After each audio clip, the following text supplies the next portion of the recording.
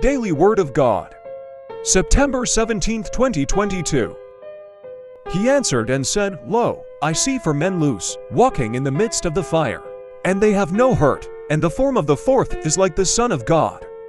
Daniel 3 verse 25. Inspiration.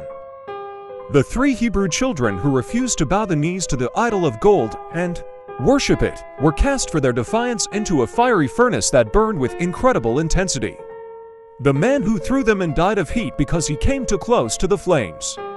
But these men of faith were unhurt by the fire, and the pre-incarnate Christ walked with them in the midst of the furnace.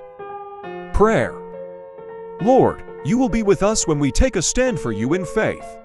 When we defy the world's standards and refuse to fit in with the surrounding culture, we may pay a price. But we, like Daniel's 3 friends, must resolve not to bow to idols even if you do not rescue us from resultant suffering or even death.